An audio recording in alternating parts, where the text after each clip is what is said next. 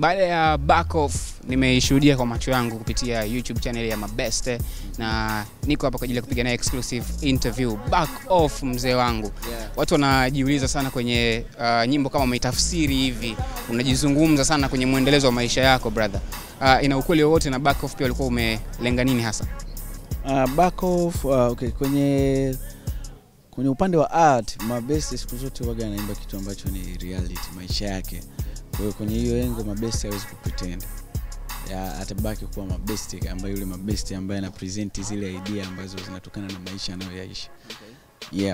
Moja kati ya nyimbo fupi sana. Kwa nini ikawa dakika 2 mzee wangu? Kwa sababu message yenyewe nayo inatakana iwe short. Iwe yani ifungo tu, iwe kitu fulani ambacho mtu anasikiza basi ana enjoy, ana feel it, anajifunza.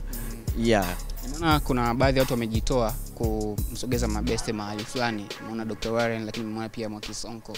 Watu ambao unafanya nao kazi kwa namna gani pia? Ni watu ambao niko nao kwenye timu yangu. Ni timu ambao tunafanya kazi wote ndani ya MABESTE. Kwa hiyo tunafanyaje kazi sana, baadaye watu watakuja kujua kwamba tunafanyaje kazi na wao, ila ni watu ambao tuko ndani ya timu katika kuhakikisha tunamfikisha MABESTE pale ambapo wanatakana kufika, nikiwemo mimi mwenyewe. Ilikuwa ni timu ambayo ilijoin mara baada ya MABESTE kuonekana kutoka kwenye matatizo. Walitumia kama advantage au pia ni familia yako ambao mmekuwa mkishare vitu vingi tofauti? Kutumia kama advantage kwa sababu hakuna chochote walichokuwa wanakipata kupitia MABESTE walivyoingia. Unaweza kusema kwamba kuna advantage yoyote. Mpaka sasa hivi bado tupo katika engo ya kuinvest. Tuna invest kwa kile ambacho tunabarikiwa kuinvest. Tuna invest muda, tuna invest akili. Kwa hiyo kila mtu anajitoa kwa sababu kuna kitu anaona ndani yake, ukiachana na maisha ya kawaida tu basi. Sawa, baada ya kutoa back off watu wakazungumza kuhusiana na maisha yako bana, ni maisha ambayo yanamhusu MABESTE kwa namna moja ama nyingine kwenye hicho ambacho anakipitia. Kuna ukweli wote juu ya hili?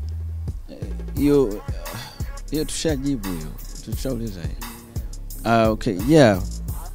kwa sababu kama nilivyokuambia kwamba MABESTE kama MABESTE kwenye upande wa art hawezi kupretend, lazima ataimba kile kitu ambacho kinatokana na maisha anayoishi, kwa sababu ndipo art yake ilipo. Kwa hiyo kwenye upande wa art, katika art kupresent, lazima ni present kile ambacho nimekiishi. Kwa hiyo ndicho ambacho nilichofanya. Kwa hiyo kwa sababu MABESTE kwenye upande wa art ndipo art yake ilipo. Upande huu wa pili huku, na wiki moja kabla ya kuachia ngoma yako ulipost mtoto na watu wakajiuliza sana yule mtoto ni wa nani. Alafu mara baada ya hiyo wiki pia mke wako akaonekana kujifungua. Watu wanajiuliza MABESTE alimpost yule mtoto ambaye mke wake alijifungua, alimpost mtoto yupi, na ni kweli pia umepata mtoto mwingine? No, wezi amini. Mimi nilikuwa tu nimekaa nikaona picha tu social media kama picha nyingine unavyoweza kuiona ukaipenda, basi nikawa nayo tu. Basi siku nimeamka na feelings zangu na check, nikakutana na ile picha, nikajikuta nimepost tu kaandika blessing. So hata imaanishi kwamba nina mtoto ama nimepata mtoto, but ni baraka. Kwa maana mimi nimaanisha kupata mtoto ni baraka basi. Ilikuwa ni kama maombi labda kwa mama watoto wako ambaye amepata mtoto mwingine, labda kwamba zile blessings sasa Lisa, au haukuwa unajua chochote? Sikuwa najua chochote. Lakini pia hata kama kwa sababu pia amepata, ni moja ya dedicate pia ni blessing. Ni blessing. Ulikuwa una taarifa labda zozote au mara baada ya yale, kwa sababu naamini wazazi mkiwa mna mtoto mnaendelea kuwasiliana? Ni mwasiliana kabisa? Tunawasiliana, lakini katika kuwasiliana ni pale tunapohitaji kuwasiliana. Tunawasiliana. Wewe umetoa baraka zote tu baada ya mtoto huyu mwingine.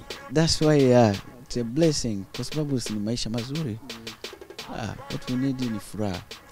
Let's talk about ngoma. Tunarudi huko kwenye ngoma sasa. Tayari tumeona back off iko mtaani sasa hivi, na ilikuwa ni project ambayo iko mikononi mwako kwa muda gani, na kwa nini pia wakati huu? Kwa sababu pia baada ya kutoa qualify nilikuwa nimepanga baada kila miezi miwili ni achie track.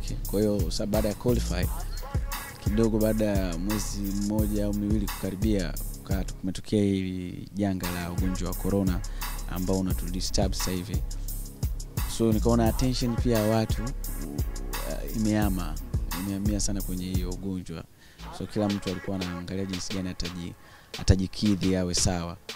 So nikaona na mimi mwenyewe acha ni concentrate na kuangalia naishije kwenye hii hali na nawezaje kusaidia watu kwenye hii hali.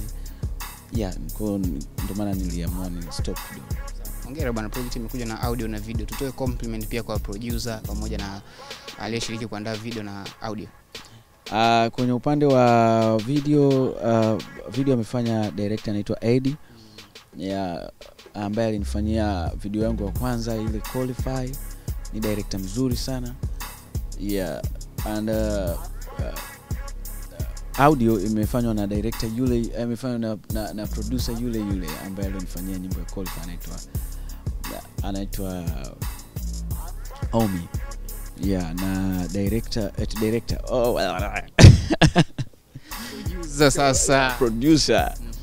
producer anaitwa Omi, na upande wa mixing na mastering amefanya producer anaitwa Yudi. Huyu jamaa anasema watu wengi wa sana kwenye industry, tasnia ya muziki wanamjua, ni mkali sana kwa mixing.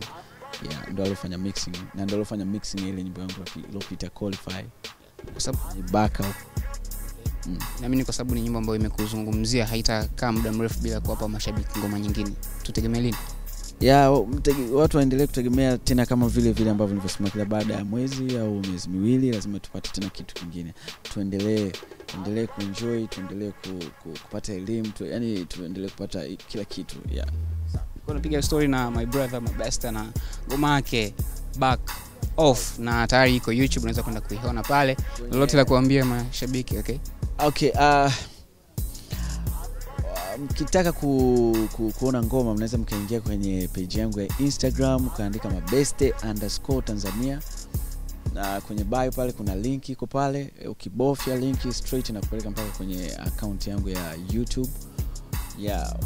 Check Back Off and then usisahau kusubscribe kwenye kile kialama chekundu pale.